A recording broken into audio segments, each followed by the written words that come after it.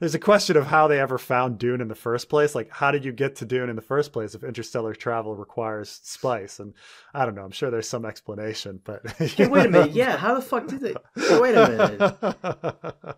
Oh, dude, don't do that. This is like this. I'm sure there's an explanation, but like this is like a classic question that first Dune readers are like, wait a minute, if Dune is the only place where spice is, how did they get to Dune? That just it's like shh, relax.